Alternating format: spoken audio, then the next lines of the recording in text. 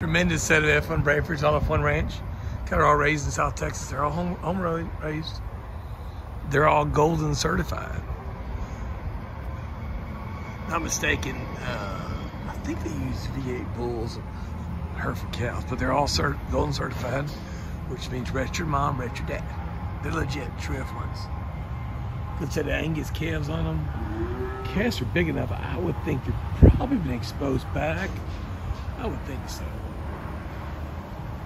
Awful nice set of pairs. They're all home raised.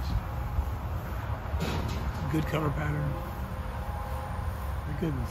Y'all guys that reselled, buy these Brafords to buy and ranch resell.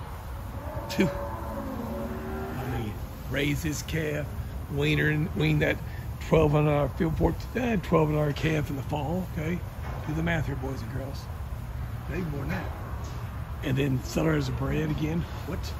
A 3-year-old bred? I bet by the fall they're worth $3,000 just a bred cow. I'm just throwing it out there, guys. Have you seen what these calves are doing? Oh my gosh. Again, remember, guys, I've been in this game a long time.